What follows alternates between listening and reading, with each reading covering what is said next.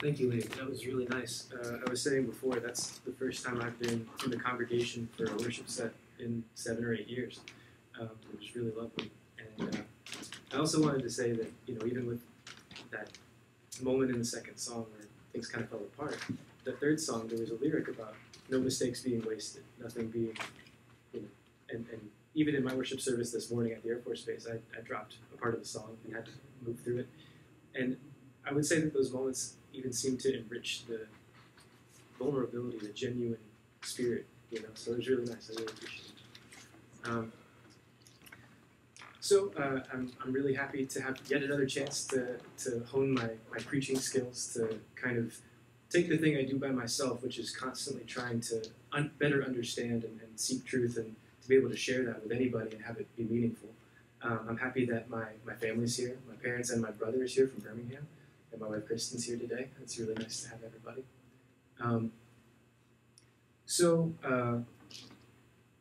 For the last several months here at Hope, we've been talking about the kingdom of heaven. We've been talking about Christianity in action. What does it look like to be like Christ? What are practical ways that we can put on Christ and try to enable God to move here and now? And so in keeping with that, I was reminded today that I think Bo's mentioned this before, but it's one of my favorite bits of Bible trivia, that the first thing that Jesus says when he begins his adult ministry is the word metanoia, which we've translated into the word repent. And I think for us, the word repent carries a lot of connotations of stop what you're doing, which that's fair. But there's a subtlety to the word metanoia, which allows you to also read it as to open your mind, to change your thinking. And I think if we take that, the idea that Jesus is constantly trying to show us how to change the entire way that we're approaching reality, the entire lens that we're viewing our lives through, that his teachings can take on new life and be immediately more practical to us. The theme that we've been coming back to most often is the idea of giving freely. When you recognize that the life that you're experiencing right now, the breath that you're using and the pulse that's helping your organs operate, all of that's given to you. You're not doing anything to deserve it. You didn't do anything to earn it for yourself. It's just coming in. And if we can learn to take everything that we've got and give it away as freely as we've been receiving these things, Scripture and the Gospel seems to indicate that makes us all the much more a part of God in motion when we stop holding on to things and trying to keep them still. Every time I get the chance to speak, I'm going to try to, I usually come back to the idea that the gospel itself is a message of freedom. It is an offer for us humans in this life to set aside the things that are keeping us from being all that we can be, being what God has designed us to be, experiencing this life in its fullness. And I think that the way that we reach that transformation is the freedom is sorry, I got ahead of myself. The gospel is a message of freedom through transformation, which requires surrender. And I think the surrender is the hardest part for us. So instead of just talking about it, let's go ahead and read the scripture, and then I'd like to go back and kind of address a couple verses at a time and try to break them down and try to find some of the subtleties in this passage. For a lot of us that grew up in the church, this is a really familiar passage. This is the story of the rich ruler. So starting at Luke 18, 18 through 30. It says, "And a ruler asked him, 'Good teacher, what must I do to inherit eternal life?' And Jesus said to him, 'Why do you call me good? No one is good except God alone. You know the commandments. Do not commit adultery, do not murder, do not steal, do not bear false witness, honor your father and mother.' And he said, 'All these I have kept from my youth.' When Jesus heard this, he said to him, 'One thing you still lack. Sell all that you have and distribute to the poor, and you will have treasure in heaven, and come, follow me.' But when he heard these things, he became very sad, for he was extremely rich. Jesus, seeing that he had become sad, said, 'How difficult it is for those who have wealth to enter the kingdom of heaven, the kingdom of God. For it is easier for a camel to go through the eye of a needle than for a rich person to enter the kingdom of God.' Those who heard it said, 'Then who can be saved?' But he said, what is impossible with man is possible with God. And Peter said, see, we have left our homes and followed you. And he said to them, truly I say to you, there is no one who has left house or wife or brothers or parents or children for the sake of the kingdom of God, who will not receive many times more in this time and in the age to come eternal life. There's a lot there. It's a pretty dense passage. And the things that stand out to me immediately are that at the end there, the affirmation that Jesus gives his followers is along the lines of last time I got the chance to speak here, I was talking about, I used some more verses where Jesus says that he came to turn us against our families, and it seems contradictory to the love and hope of the gospel. But, when we were talking about it that week, we were talking about the idea that when you start to challenge the systems that exist, especially when it comes to wealth and material resources, that puts you at odds with family structures and national structures and structures, and that we'll end up finding enemies in places we didn't expect when we start to try to live from that place of freedom. The other thing that occurs to me when I read this passage is how quickly my ego wants me to not be the ruler in this case. I can find all the reasons that I'm not a rich ruler right now. I don't have enough in my bank account to be a rich ruler. Nobody listens to me. Why would I be a ruler, right? But if you really think about it with just a little bit of imagination, the fact that you have dominion over your own body, the fact that you have any amount of material goods in your life at all makes you a ruler over that little bit. And so I think this still applies to us. This whole conversation is directed at us. So let's go back to the beginning and kind of break it down a couple lines at a time. Verses 18 and 19 says, and a ruler asked him, good teacher, what must I do to inherit eternal life? And Jesus said to him, why do you call me good? No one is good except God alone.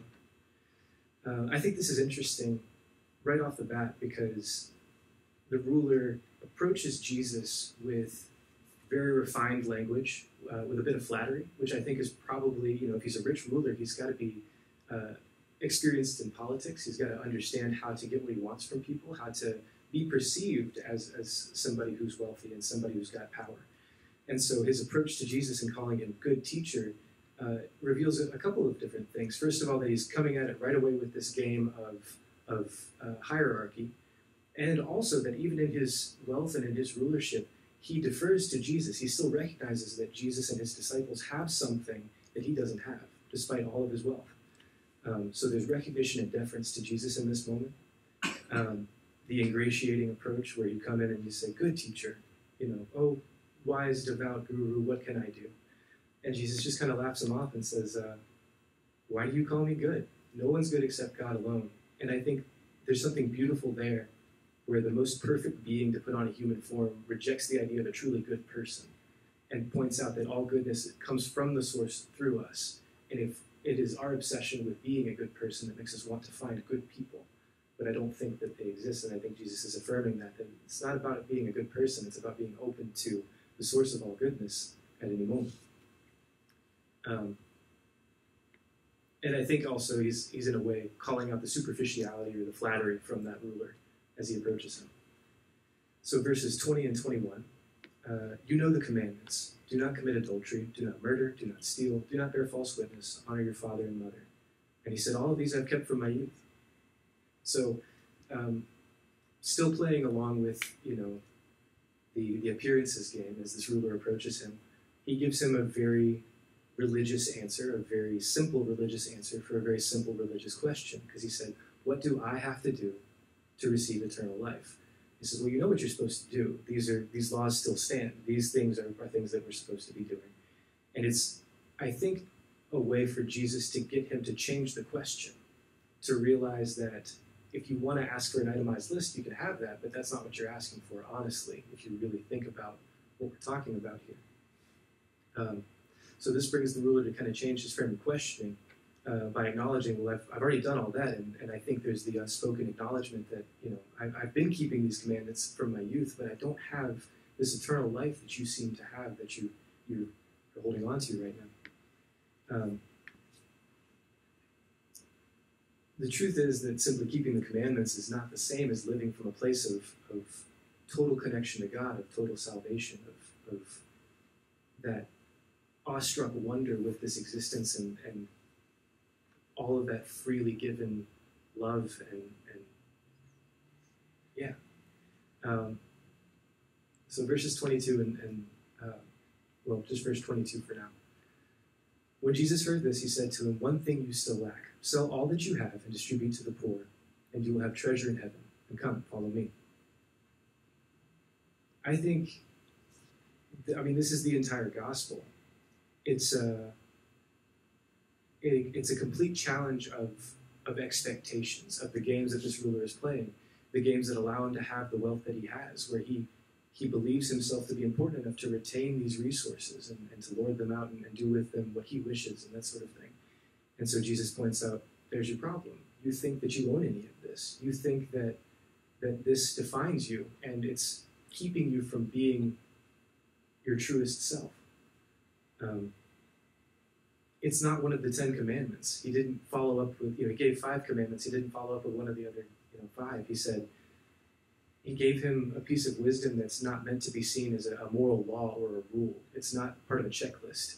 It's a complete and radical change of approach to existence.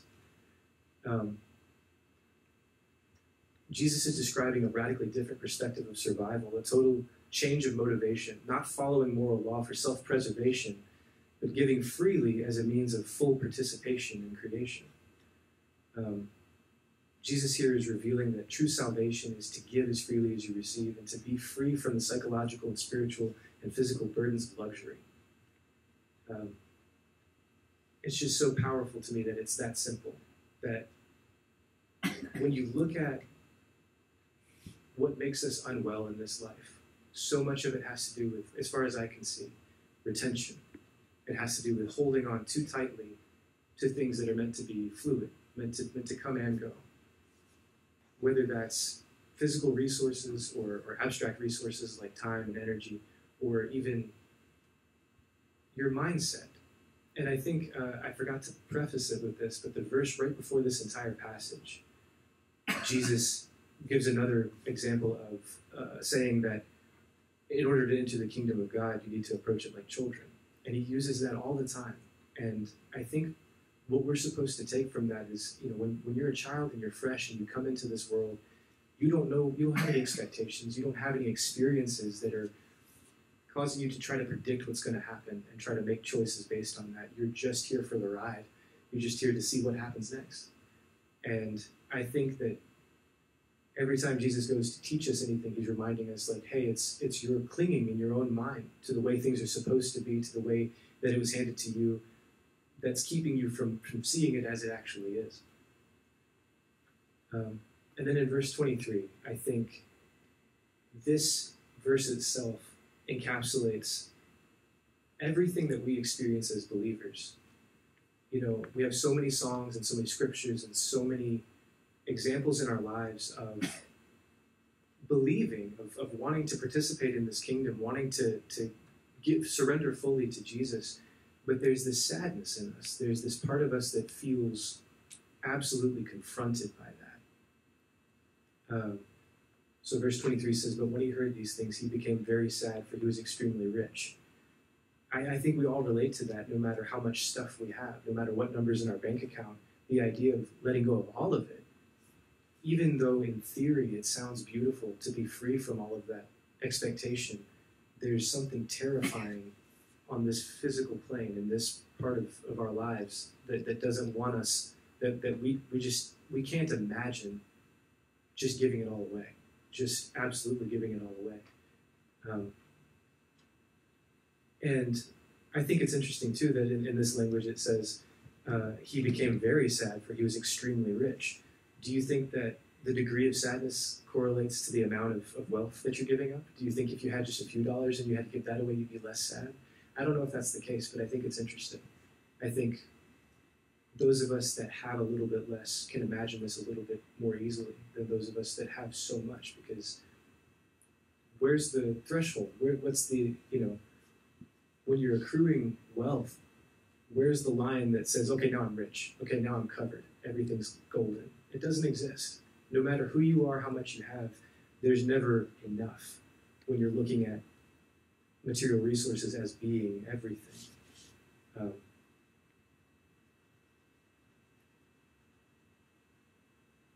this moment is a reflection for all of us. It shows us the very thing that keeps us from surrendering fully. It's that we're afraid of experiencing loss. That what little bit we've come to know in this lifetime has such a strong presence in our lives that we absolutely cannot fathom releasing it, even when instructed to. It represents all of our desire to be better, to be saved, but without fully surrendering what's holding us back. Verse 24 and 25, it says, Jesus, seeing that he had become sad, said, "How difficult it is for those who have wealth to enter the kingdom of God. For it is easier for a camel to go through the eye of a needle than for a rich person to enter the kingdom of God." If the prerequisite for entering the kingdom of God is to engage in absolute radical charity, then Jesus is confirming here that we ourselves find this an impossible requirement. He responds to our sadness in this verse. When the ruler is downcast about having to part with his wealth, that's the part that Jesus seems to focus on. He says that's the problem, is that your frame of mind and the way that you see this world leads you to believe that you're losing something when you give away all of that wealth.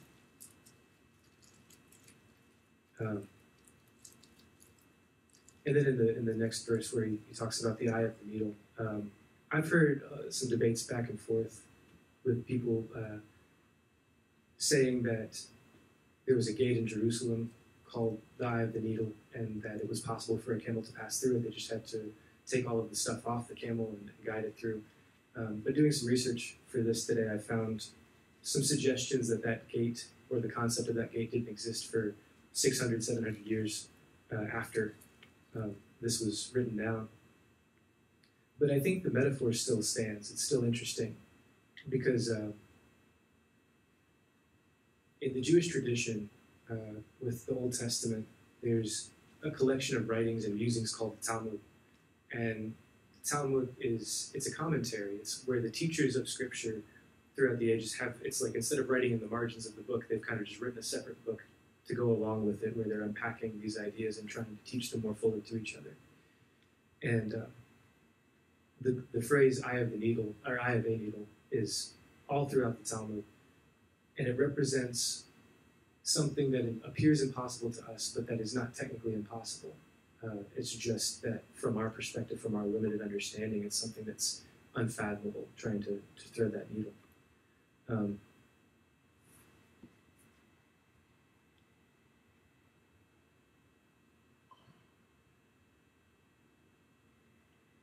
Jesus is not saying here that the wealthy can't enter the kingdom of God. And I think it's important, again, to remember that this version of the kingdom of God,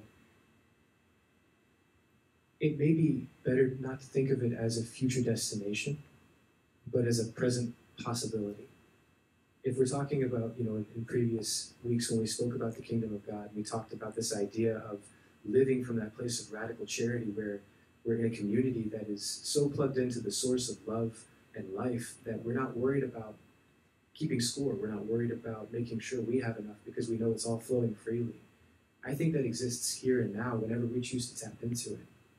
And I think that what Jesus is saying is that for those of us who identify with our wealth, who believe ourselves to be rich at any level, or even believe ourselves to be poor because it's still an attachment to the idea of wealth, it's nearly impossible for us to enter that mindset, that mental state of absolute freedom, of total giving, of total charity, and that wide open wonder with what this life is and can be, because we are so obsessed with the material.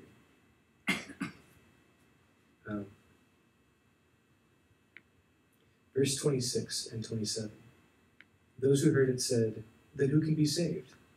But he said, "What is impossible with man is possible with God." Those who heard this conversation spoke up and said, can it be possible? And Jesus had to say, well, of course it is, just not from your perspective, not with your tools and your understandings of this reality. You have to surrender all of that to let God move through you and replace it with a more realistic version of what can happen here, what's going on. We really can't imagine choosing material poverty. Those of us that do, there's a trope, the monks that renounce all of their belongings, they go live in the monastery, or the ascetics that punish themselves and believe that this life is not supposed to be full of any kind of joy, that it's just supposed to be pain, and that if you can endure that, then you're going to be rewarded in the next life. But realistically, all of those attitudes are still obsessed with stuff, refusing stuff or clamoring after stuff. It's just stuff. And I think that Jesus is constantly trying to get us to see that if we just let go of this attachment to stuff, that the realest thing is right here in front of us. It's right inside of us, and all we have to do is just kind of dig it up to enjoy it. When Jesus tells him to sell his belongings and to come follow him, he's not prescribing the material act, but he's trying to lead him to an internal shift. He's trying to challenge that internal perspective that is so obsessed with wealth. He's trying to get him to totally let go of that idea of existence. If we can stop seeing ourselves as any shade of wealthy, whether that's extremely wealthy or moderately wealthy or not wealthy at all, stop thinking about ourselves as owning anything, then those resources belong to the kingdom. They belong to any and all who need them. And it's that simple.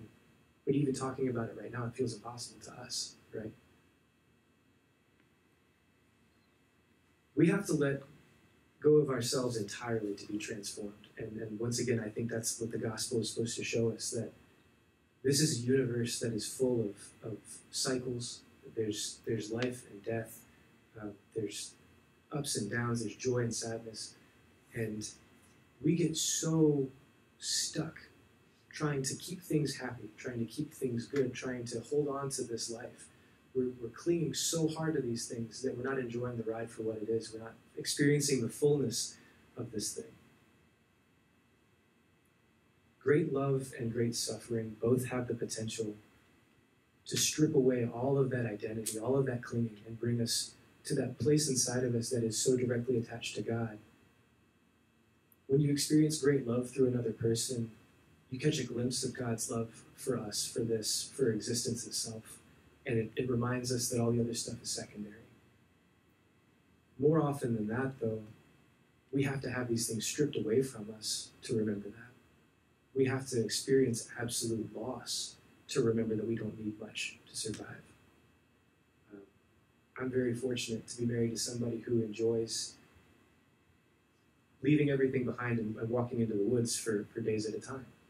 Because I never would have experienced that otherwise. That seemed crazy to me. And then I went with her. And I realized that I could live with what I could carry. And not only that, but I was enjoying life more when I didn't have stuff to worry about. Nothing to draw my attention away, just the trees in front of me and the trees behind me and my house on my back, and that was it. And I think that this entire passage, I think it triggers a feeling of guilt in us. If we identify with the ruler, then we feel that same sadness and we don't know how to let go. But I think that it's supposed to encourage us to begin the process of trying to understand how we could get from the ruler to that salvation that Jesus is offering, to that freedom. What can we start doing now to start becoming free from all of this stuff? If we can practice letting go of what hinders us, if we can practice letting go of things a little at a time and being okay with that, then we can expect to live without a fear of loss. We can expect to encounter moments of great change in our lives without being overcome with sorrow and sadness and debilitated by the sudden realization that the things we thought were always going to be there aren't always going to be there. So verses 28 and 29. And Peter said, "See, we have left our homes and followed you." And he said to them, "Truly I say to you, there is no one who has left house or wife or brothers or parents or children for the sake of the kingdom of God who will not receive many times more in this time and in the age to come eternal life." I think here that eternal life seems to have much more to do with a fullness than a longevity. It's not necessarily about the quantity of life. It's not about each of us individuals securing for ourselves an eternity, so much as it is tapping into that wellspring of eternal life that is here and now and allowing this to exist in the first place. That if we, for the sake of participating in the kingdom, let go of the stuff that's holding us back and even end relationships if we have to, where those relationships demand us to stay identified with station and with material. If we let go of those things willfully, we have access to that eternal life immediately, and it meets us there. And I think we've all experienced it in little ways here and there. You know, when you, like spring cleaning, when you clean out the closet, you get rid of a bunch of stuff. Oh, doesn't that feel better? You know, such a small example of what's being talked about here. Just a small facet of that absolute freedom where we don't need stuff to survive. I think that here Jesus is suggesting, as he does so many times throughout his gospel, so many times throughout Scripture, that it's better for us to lose everything we think we're supposed to have if it allows us to participate more fully in the kingdom right here and right now. And I think it's been one of the biggest mistakes of Christianity over the last several hundred years to develop into this mindset of punishment and reward, where we're so obsessed with future reward, with future participation in the kingdom, that we have to do things now so that we can do something later. That's a very human idea, when it seems that God is right here, right now. That freedom is right here and right now. That reality is absolutely right here and right now. All things in this world have an end. All things. This world itself has an end. None of this is permanent. How tightly are we holding on to temporary things? How strong is our grip on the ephemeral? And how much is that keeping us from seeing this reality as it actually is? I would like to encourage us to practice letting go in little ways as much as we can. And one of the easiest and most profound ways that I've found, and obviously throughout all this I struggle, I still have a lot of really nice stuff, and I'm still trying to figure out how to let go of it. But one of the most practical and immediate ways that we can all begin to practice letting go is to turn our prayer time into silence and reflection, to stop filling that space with thoughts at God and demands from God and fears about the future or regrets about the past. Just letting go of all of that and focusing on just silent communion with the Spirit that's alive in you right now. And I'd like to invite all of us to do that right now. Just close your eyes right where you are. Take a couple of deep breaths. Focus on what it feels like to be in your body and not have a thought moving through your mind. And when you find yourself thinking, as you will, don't hold on to that thought. Just let it go. Return your attention to breathing, to your heartbeat, to whatever it is that reminds you that God's right here inside you. Let's just hold this silence for just a moment.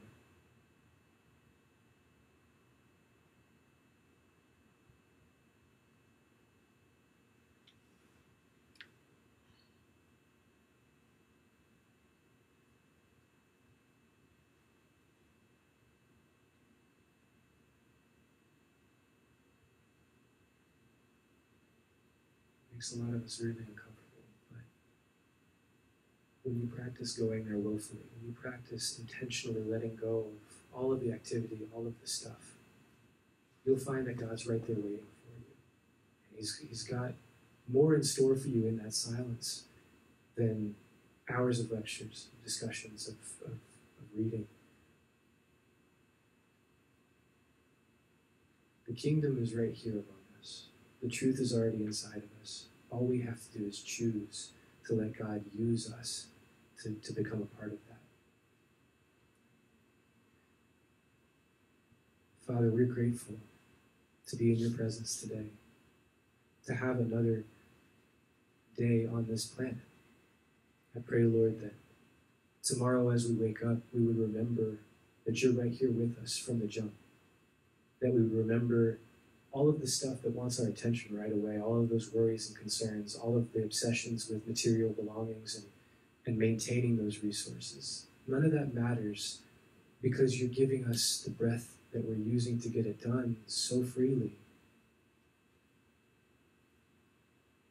I pray, Lord, that you would open every heart in this room to that reality, to your reality, to your presence right here and right now, and that you would help us to become conduits of your kingdom, that we would become the vessels through which your presence comes and makes a difference here in the communities where we already are. I pray, Lord, that no matter how large or small our fortunes are, we would stop identifying with those fortunes, that we would stop thinking of ourselves as owning any of it, so that we could more readily participate in this beautiful existence that you've given us. I'm grateful for every heart in this room, and I pray that you would help us to enjoy the rest of this beautiful Sunday as we go forth from here. In your Son's name, amen.